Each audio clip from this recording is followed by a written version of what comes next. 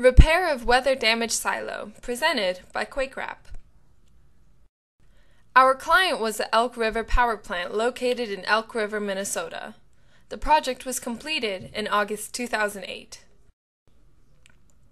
The fly ash silo exhibited extensive weathering damage to the masonry surface.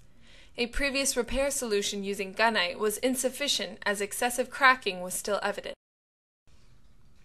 To begin the repair procedure, the surface of the silo was prepped to smooth any protruding objects. Then a layer of tack coat J200 was applied to the surface where the fiber was to be placed. Lastly, the silo was fully encased with QuakeWrap glass fabric. The application was done at heights up to 90 feet off of the scaffolding. The FRP surface provided a maintenance-free protective shell that would not subject to cracking or corrosion. The installation of FRP on this project was carried out by FRP Construction, LLC. Thank you for your attention.